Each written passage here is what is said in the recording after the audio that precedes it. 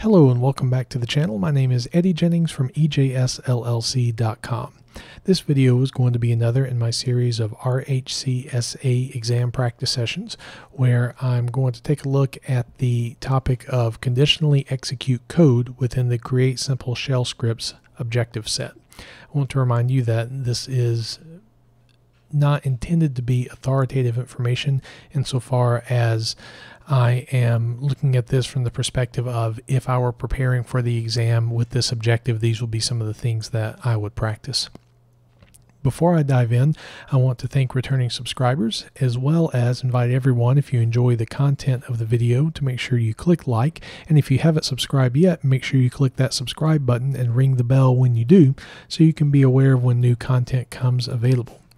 Now I want to take a moment to clear up some potential confusion as far as you've probably seen a video prior to this where I've said I've already passed the RHCSA exam. So this isn't truly a practice session as far as, I haven't taken the exam yet and I'm preparing for it. But since I have passed the RHCSA exam, there have been two categories of objectives that have been added, one about shell scripting and the other about containers. And so what I'd like to do is kind of add on to the previous videos that I've done and go through some practice sessions as far as if I had not taken the exam yet, this is what I would do to try to prepare for these topics. One other thing to note is for the videos I'm making about the shell script objectives, I'm assuming that you have some basic knowledge of bash scripting as far as you know what a variable is, you know that you start a script with the shebang and bin bash. If you would like me to make a video of like the level 0 basics of bash scripting, feel free to leave a comment in this video, and if there's enough interest in it, I'll take the time to make a very basic video about starting with bash scripting. I do have one video which I'll link in the upper, I believe it's going to be upper right hand corner as you're facing the video, of one that I did kind of on the basics of scripting that does have some bash basics. But if you want something specific to bash basic scripting, then let me know in the comments, and if I have time I will get around to making that video. The conditionally execute code objective is wanting to test whether or not you know how to write a script in such a way that not all of the script is going to execute all of the time. And there are many like real world uses for this. For example, let's say that you have a script that you have written that you want to have it check to see if a service is running, and if not, start the service. Or you'd want to write your script to where it checks said service, and if the service is running, don't do anything else, leave the service as is. Versus if the service is not running, then you would have the script start the service. And that kind of logic is what this objective is about in my opinion. I don't think they're necessarily looking for some real complex like structures with conditionally executing code. It's basically, can you do if statements and such. So if I were practicing this, easy way to do this is set up an if statement in the script. Before I do that though, I want to go over a couple of things that you're going to need to know to understand like how the if statement is actually functioning and what's going on. The first thing is dealing with exit codes. So I'm in the temp directory here, ls, and that gives me a listing of some stuff here.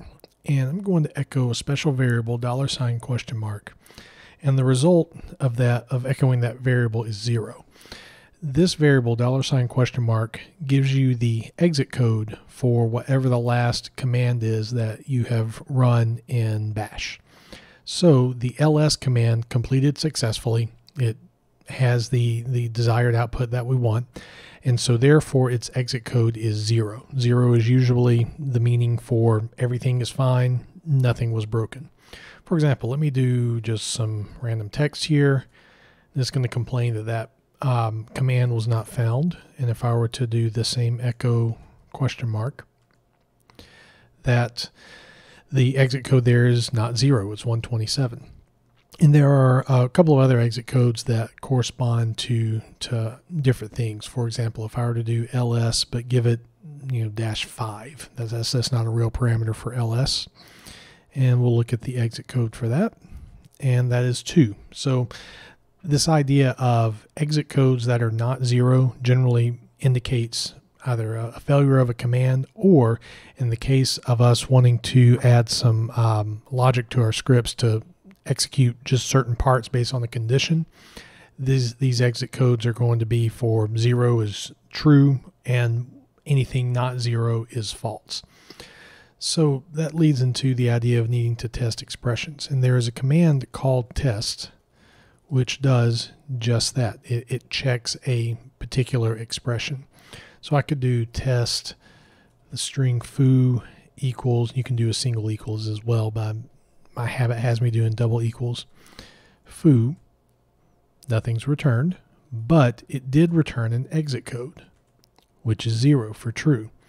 If I were to do test foo and is it equal to the string blah, all right,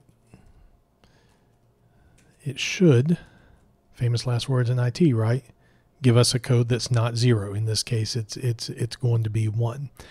Now, if you were to look at the man page for test again, you'll notice right here where it says expression, the single braces are it's actually a command itself, I think. So if I were to do which, that should return, yeah. So it's an actual command itself, but from what I gather, it basically is running the test command. There may be some more nuance to it. If you know that nuance, feel free to put it in the comments. But doing the bracket with a space after, foo equals foo, is going to yield us the same result as if we did the test command.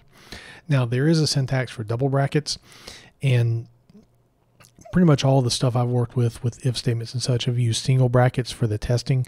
The double brackets, if I recall correctly off the top of my head, is something that is specific to, I think, Bash and ZSH. So, you know, there's a chance that they won't work the same in other shells. They also, I think, offer maybe flexibility. That may or may not be the right word, but they offer some flexibility of syntax. However, in my experience, which is not vast yet, you know, maybe if I do this video again in 10 years, I'll have a little bit more of an opinion on it. But in my experience, I haven't found a use case where I've needed to do the double brackets. Doing expressions in single brackets has been single square brackets rather has been sufficient for me. If you have particular uses for the double square brackets, feel free to put that in the comments, because I myself would be interested to know, and I'm sure anyone else watching the video would be as well. So now that we have a method of testing an expression, we understand the idea of exit code 0 is true or worked, exit code not 0 is false or did not work. Now we can actually look at doing a script itself. So I have this little test.sh script that I have in my temp directory, and I put it there because we're going to be using a couple of user accounts with that. And so in this script, I'm going to make a little variable. We're going to call it my name. We're going to set that variable to who am I. Now, one tip for the exam, if you're having to write a script on the exam and you're not 100% sure how a command is going to work, have your terminal window open at the same time.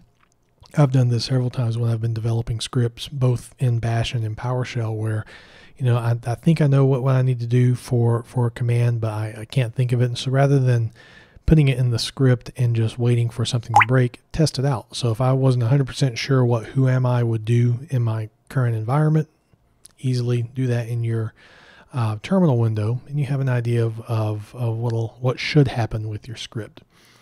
So I have the my name variable, and if I wanted to, all right, let's say I have a statement of echo my name is my name. I'm just going to save the script. I've already set it to executable. I know that by the green, but if you're curious, I can do ls-l test. That shows that it is executable.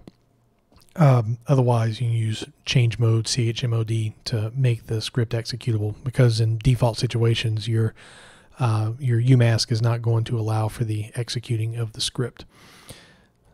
So if I were to run this script, it's going to do exactly what it says. You know, my name is whatever the variable my name is set to, which is set to who am I. But let's say that I wanted the script to do this. Let's say I only wanted the echo to occur if the user, the who am I, is going to be Eddie. So I would do if our bracket my name, actually I'll put that in quotation marks,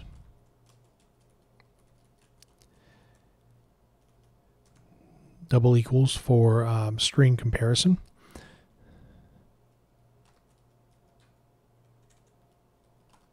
So if my name is Eddie, close bracket, then I tend to do another layer of tab, then echo that statement, and then we end an if statement with fi. Not everything ends with backwards, like case will end with esac. However, like for loops and while ends with done. So anyway, that's a little bit beyond the scope of this particular video. So if I were to run this script again, it's going to do exactly what we expect. If my name is equal to Eddie, then we run this as my name. I've set up another user on this particular VM, so if I were to SU into that user,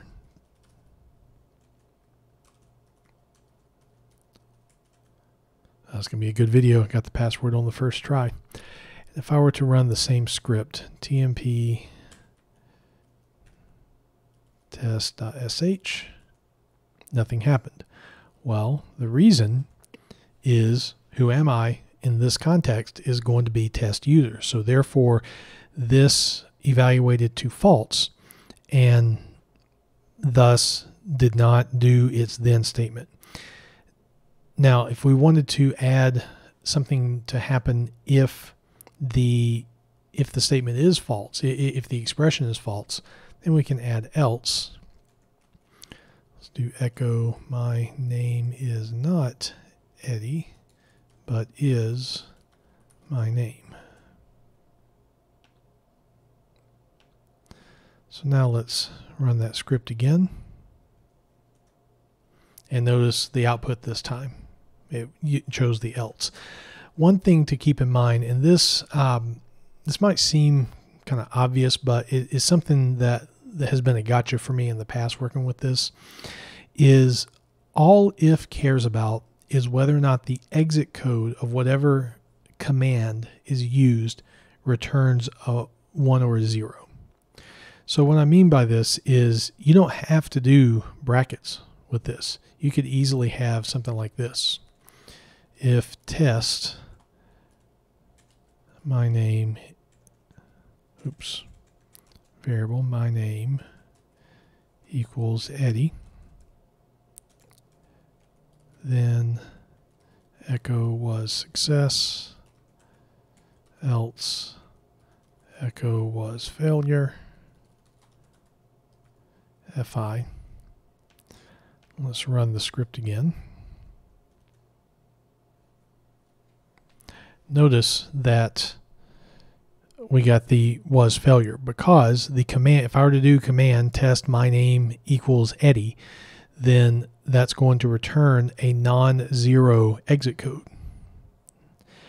Likewise, you could do something like this. I'm going to add another if statement here. We're going to do echo, see my name is Eddie, then echo third success, else echo third failure, and fi. So let's run it once more. Notice how this says third success. That's because this echo statement is pretty much always going to return 0. You know, an echo statement is rarely going to fail.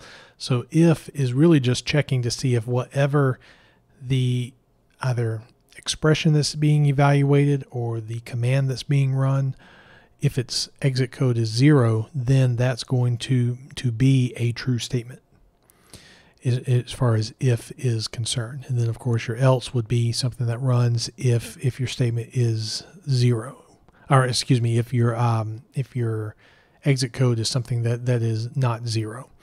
You also have a structure of elif, so you can also do else if and then do another test there. As always, feel free to leave any questions or comments in the comment section. I'll answer them to the best of my ability. Remember that this video and the others in this series are not necessarily authoritative information, but rather it's how I would prepare for the objectives if those objectives were the ones that I needed to focus on for the exam. If you enjoy the content of the video, make sure you click like and also subscribe if you haven't already subscribed to the channel. Ring the bell when you do so you can be aware of when new content comes available. Thank you for taking the time to watch, and I'll see you the next time.